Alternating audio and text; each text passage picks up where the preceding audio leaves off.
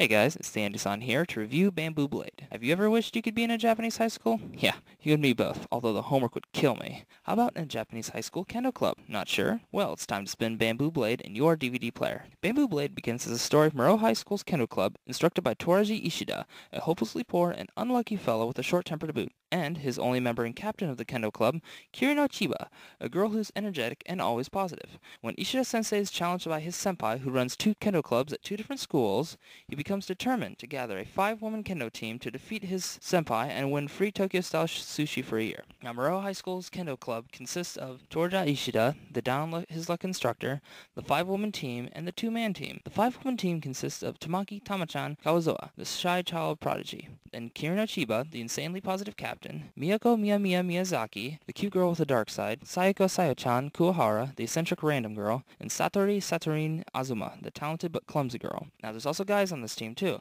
The 2-man team is Yuji Nakada, a sincere and talented guy who looks out for Tamachan, and Danjiro Dan Eiga, a small and slow guy who is Miyamiya's boyfriend. Now, the storyline. Although Bamboo Blade uses the old Japanese high school premise, it's much more than that. The story really captures what it's like to be in a kendo club, albeit with some out-of-the-norm occurrences. It's told with loving care and doesn't go for excessive amounts of fan service. Not that there isn't fan service, it's just subtly tucked in without having it in the spotlight. I give it an 8 out of 10 for an excellent take on a cookie-cutter subgenre. Now, the animation and music. The animation quality definitely gets the job done, and it especially shines during the critical action scenes. The music is pretty catchy too.